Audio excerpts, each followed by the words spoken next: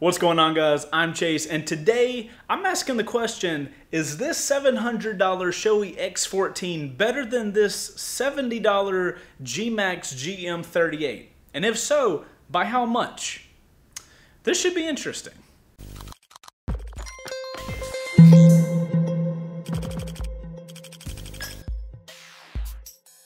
So guys, a couple weeks ago I did a first fit episode of this Shoei X-14, and in that video basically said that this is pretty much the best helmet that I have ever worn.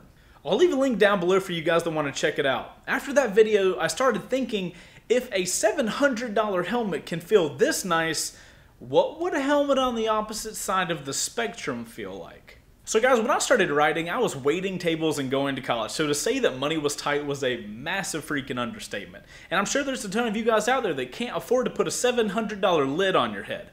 What I want to figure out today is, what are you sacrificing by going with a more budget-friendly head bucket? First off, let's talk safety. So both helmets have the exact same DOT certification, though the $700 Shoei also has Snell approval. If you're not familiar with what DOT and Snell are, they're just different certifications for the safety of helmets. All helmets, to be road legal, at least in the US, do need to be DOT certified, and that's done through a government agency. Snell rating is voluntary for manufacturers and is a much more rigorous process to get done by the helmet companies. Now, as far as weight goes in these helmets, I was actually surprised. The $70 GMax comes in at 3.4 pounds, while the Shoei weighs slightly more at 3.62 pounds. Comparing the looks of the helmet side by side, you can see the GMax doesn't take up quite as much space as the X-14 does, so that's probably where the added weight comes from. Regardless, I was pretty surprised that they weigh so similar. So since we're looking at the helmets, let's talk about the looks for a second. Now, we all know that looks are obviously an opinionated subject, and we won't all agree, but my personal opinion is that the GMax looks dull and boring. It kind of reminds me of one of those crappy helmets you're given when you go to ride go-karts or something. This is compared to the Shoei helmet that has a beautiful shape with aggressive lines running along the helmet. I personally love the aerodynamic look, and after riding with that Shoei, I was able to understand that not only do the lines in the shape of the helmet look good, but they also help tremendously with wind buffeting. When you ride at upper highway speeds around 80 miles an hour, you sometimes forget that you're flying through the air at that speed, and going faster than that, you can still barely tell that there's any wind at all. The GMax, on the other hand, I could start feeling my head buffeting around the 65 to 70 mile per hour mark. Again, if you look at the shapes of each helmet, the GMax isn't really shaped to cut through the air like the Shoei is.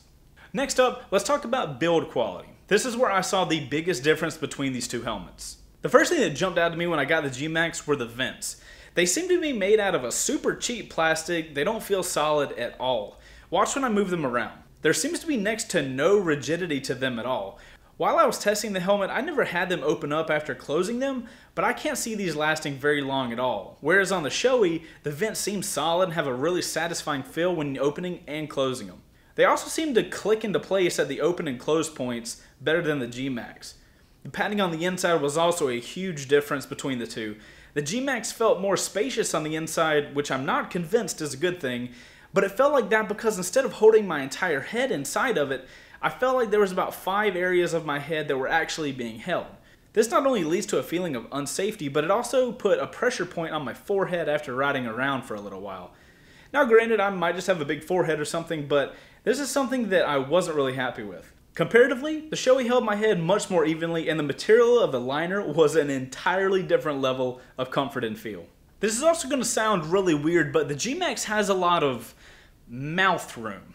Now I know this is probably something that only a person that rides around and talks to himself on a daily basis would probably notice, but it is an observation, so I figured it would be important to tell you. Now, surprisingly, both helmets have visor removal systems that don't require any tools. Similar to the air vents though, this is another situation where I could really tell the cheaper plastic was used on the GMax as opposed to the seemingly carbon fiber on the Shoei.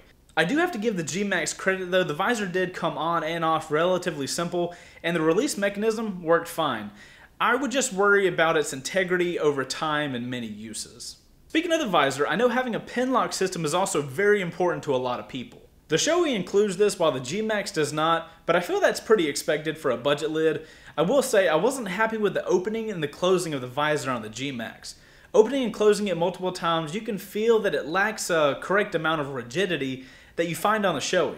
When you move the Shoei visor up and down, especially if you click it into the closed position, you know that thing is not going anywhere. That being said, while riding around in the GMax, I never had the visor come open or move from where it was, so I guess it's not too bad.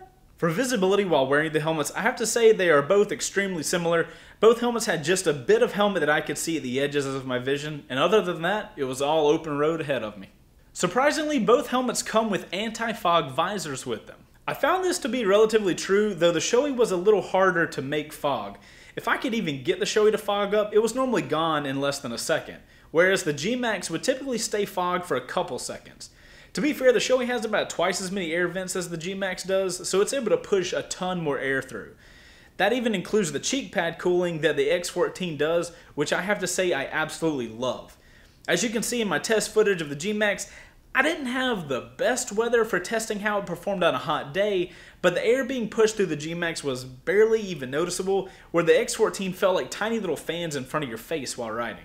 Something else to keep in mind with these helmets is not only the price of the actual helmet itself, but actually the price of the accessories that you can buy for it. I found out that the prices mirrored that of the helmets. For instance, to get a new visor for the X-14 is going to set you back around 60 bucks after shipping, where a visor on the GMax will cost you less than 20 bucks.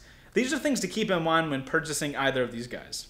Okay, now for my biggest reason why I cannot recommend the GMax 38 for you guys, and that is the strap. As you can see here on the X-14, like most helmets, it has a D-ring metal loop that you thread the strap through and it clicks in on the other side. There's also a nice red lanyard to help you remove the helmet while you're wearing gloves. Now let's look at the GMax. Yep, no red lanyard and button to clip the end of the strap into, and this piece of bungee cable that I can only assume is to hold the strap in place. For me personally, this is unacceptable for riding a motorcycle. Remember how I said earlier that the GMax reminded me of a helmet you're given when you go ride go-karts? Well, this is probably why. Because those people at the end of the day don't really care about the safety of your head. And that's the feeling I had while riding with this.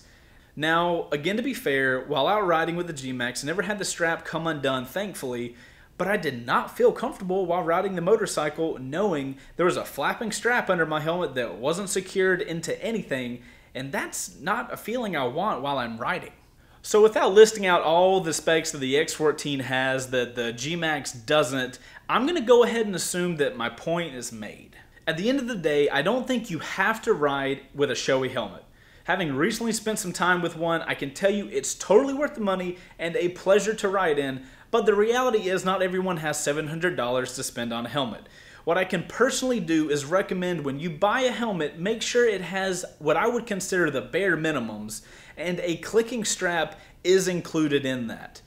We all know a $700 helmet is going to be heads and tails better than a $70 helmet, but I would recommend you spending a little more money on what you're going to put your head in.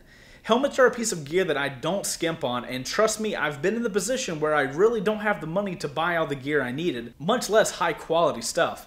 But I have always bought the best helmet I can possibly afford at the time.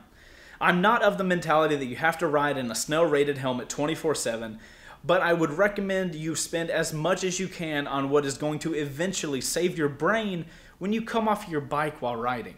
But guys, at the end of the day, what you ride in is your decision. These are just my opinions, and I would love to know yours in the comments. Do you guys have any stories of riding in cheaper or more expensive helmets? If you do, let us know them down there. And guys, I appreciate you watching this video. Hopefully you found it interesting and it helped you out. And if it did help you out, make sure to hit that thumbs up button. And if you have a friend that's trying to cheap out on a helmet, maybe share this video with them. You might just save their life. Guys, I'm Chase. I appreciate you watching this video. You guys go out there and ride positive, and I'll see you on the next one. Later. For all you guys thinking I have a green screen behind me, it's not a green screen. It's an interactive green screen. I can walk into the green screen and I can grab things.